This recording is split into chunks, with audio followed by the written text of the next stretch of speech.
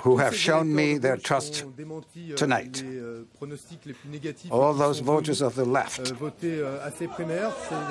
who came out in throngs to vote during these left primaries, which is now really part and parcel of our electoral process. And I'd like to thank everybody on the left who has come out and given their vote for me in this first round of elections. Your vote is a message of hope and renewal, a desire to write a new chapter in the history of the left and of France. Now, obviously, I'd like to send in a message of friendship to Arnaud. I have shared many fights with him, and we share our values. And I thank him very much for the appeal he launched tonight to vote for me. It's an appeal to his voters, but I feel that it is a personal message to me, and in spite of the fact that we've been pitted against each other in this race, there has been nothing personal in that. I have the greatest esteem for him. I hold him in the highest possible esteem. And I'm so proud indeed that he's going to stand side by side with me in the electoral fight to come. Also to Vincent, to Sylvia, to François, to Jean-Luc,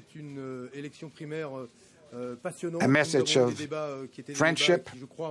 We had a fascinating primary contest, discussions that were very interesting to all the French people. And to Manuel Valls, I say I'm very happy that I'm going to have yet another week to continue discussing with him and comparing our two society ideas and projects of society, which is essential in this left electoral primary round. Now, it's obvious that we have to leave behind us the old recipes, old politics, old solutions that no longer work. Tomorrow, in many cities in France, there's going to be a peak in pollution. It's going to be a threat to the health, to all those who are the most vulnerable, the aged, the very young. So we need to change our development model to make sure that this change is one of our policy priorities, unless we resign to bequeathing to our children an unlivable world. And this is why we must leave diesel fuel behind us by 2025. We must reduce also the share of nuclear energy,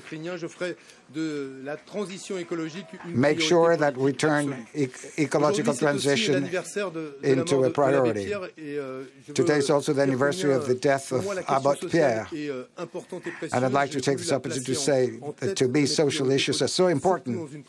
They're at the very top of my priorities, because labor is now changing, work is changing, working conditions are changing because of the digital revolution, and we really have to worry about what we do in order to make sure that we give French people the possibility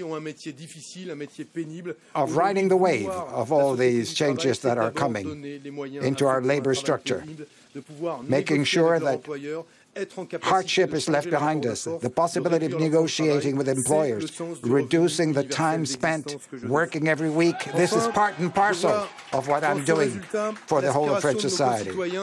I want to reflect the aspirations of all of our citizens to be the masters of their own lives, to make sure that a new breath is instilled into democracy. This is the sense of the Sixth Republic that I'm going to defend, and it's going to be at the very heart of the political project that I will continue defending this week, and I hope beyond the 29th of January.